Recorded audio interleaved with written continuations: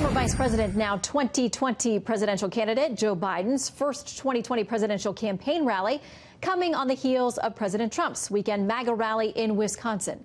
With both candidates after the same Rust Belt supporters. Let's break it down with Fox News senior political analyst Brit Hume. Great to have you with us, Brit.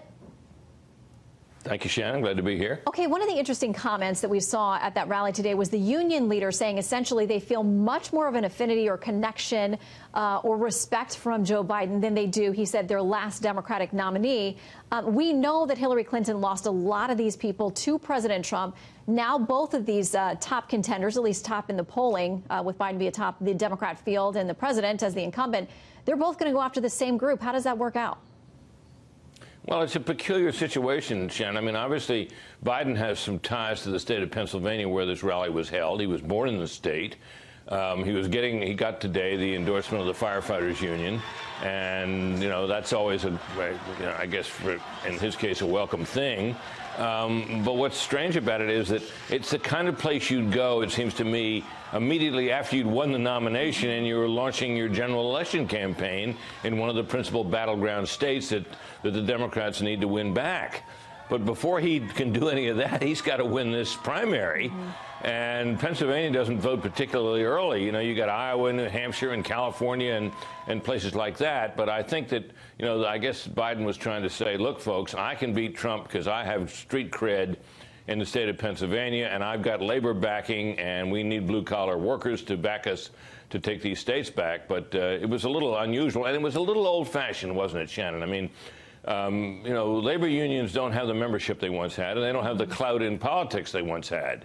So a labor union endorsement today, even a big one, and the firefighters union, I guess, is fairly big, but it's not, you know, one of the biggest, is not as big a deal as it might once have been. And so there's that. So, you know, we'll have to see whether this is smart, new, modern campaigning, or whether this is a little archaic.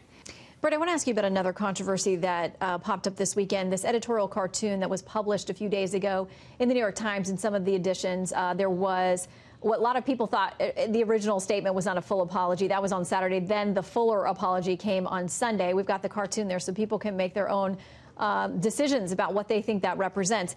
Bret Stephens, who's an opinion columnist at the New York Times himself, said this: the Times wasn't explaining anti-Semitism, it was purveying it.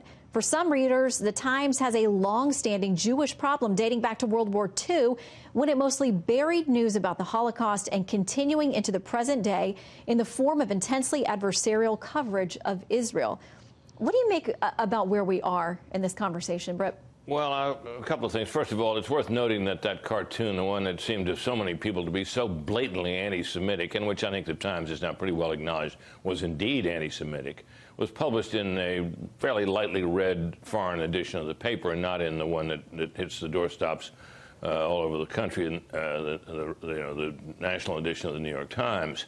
I think what we have here is an ideological matter, and that is that Times and a lot of people on the left and a lot of people who write for the Times, they may not be anti-Semitic, but they're kind of anti-Israel. And that can stray into a very strong whiff of anti-Semitism if editors and writers are not careful. Some editor somewhere, and not to mention the cartoonist, wasn't very careful with the one that was published over the weekend. And that's what led to this. And it is quite unusual to see one of the Times' own writers, in this case Bret Stephens, really writing a very tough piece about what a bad blunder it was. And I think that around the Times today, I'm sure there's a lot of recognition that it was indeed a bad blunder. And Brit, does it say anything to you that this wasn't included in all the editions? You mentioned specifically that it wasn't showing up on U.S. doorstops here, where people went out to get their paper, their version of the New York Times, and saw this. I mean, does that say anything to you about the selection of where it was published?